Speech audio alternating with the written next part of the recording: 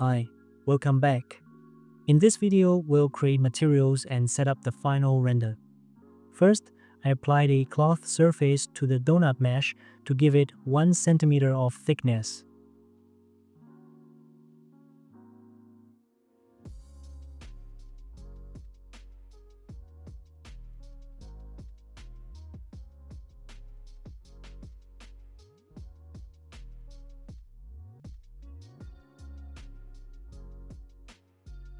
As you can see, the mesh is now thicker, adding more depth and complexity to the final render.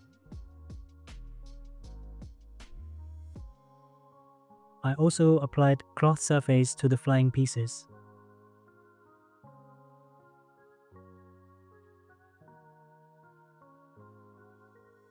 Now let's take a look at the laser. To render the laser rays, we need to add a Redshift object tag to the tracer. Set the mode to Hair Strands. It's optimized for rendering large numbers of lines like these efficiently. The thickness is kept very small to create a clean, sharp look for the laser ray. The scale setting starts the thickness at 0.06 on one end and gradually tapers it down to 0. Interpolation is set to precise. I tried using fast mode, but the laser didn't render properly, so I guess that's just how it works.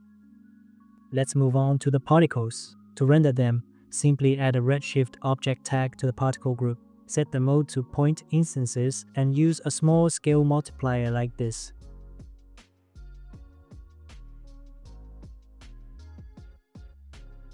You may notice there's a matrix here. That's because in version 2025.1, I ran into issues when using Cloner to place lasers on an animated vertex map. So instead, I used a matrix with a point selection. I recommend using the method shown in tutorial number 2. It's much more straightforward. Let's take a look at the scene setup. I have several cameras in the scene, each showing a different angle. The last one is animated. It moves along a curve using a line to spline.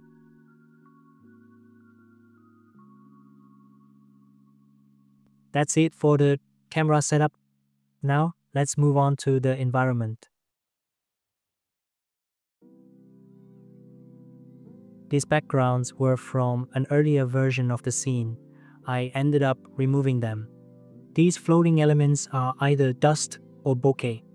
I simply used a cloner to scatter many small spheres in the air. When using a camera with shallow depth of field, we get the bokeh effect. To make it more obvious, let's increase the size of these spheres. As you can see, it gets pretty dense and quite expensive to render. You don't have to use this method. If the camera is static, I think you can fake it in post.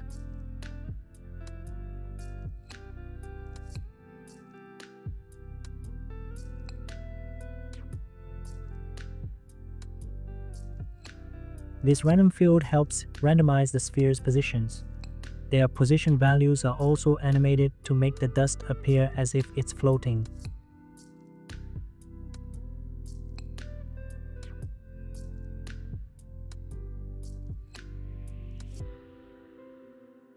I created 2 versions of the bokeh setup. This one was made specifically for camera 3. Now, let's move on to the materials. First, we have the laser material. It's just a simple incandescent shader with an alpha below 1 to keep the beam slightly transparent.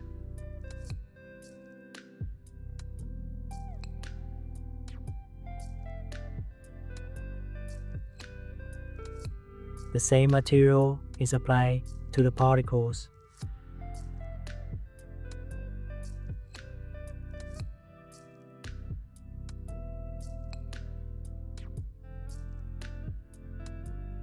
This is the Xray material used on the donut.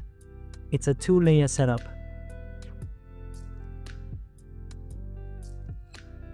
The base layer is the Xray material.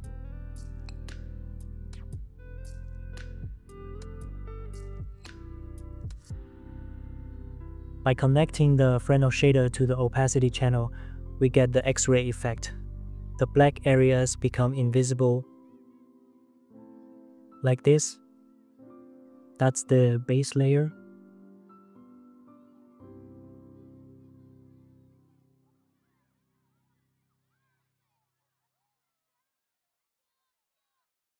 We then use a material layer shader to blend two materials.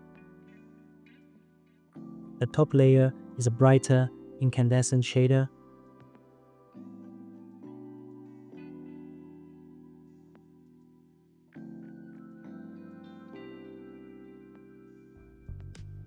You can see the transition between the two layers here. It's controlled by a mask. I use this vertex map as the mask. Just drag the vertex map into the input here.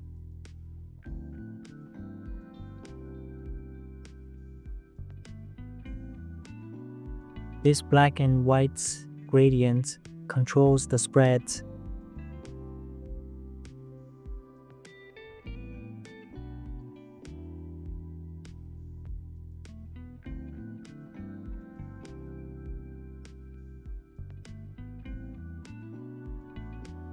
The constellation lines also use the Xray material.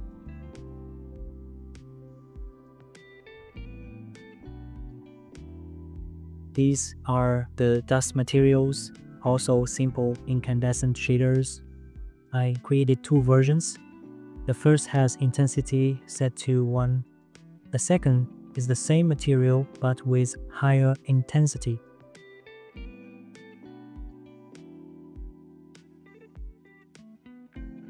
The brightness affects the size of the bokeh in the render.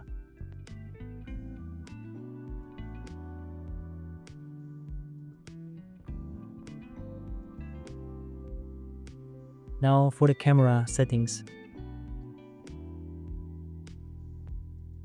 I use the low aperture to get a shallow depth of field. This checkbox for bokeh must be enabled too. Now let's talk render settings. I couldn't get clean bokeh using manual sampling, so I ended up using automatic sampling with a very low threshold, and I also had to enable denoise. Since the scene has no reflection or refraction, I set both of those values to 0. That's it. Very simple.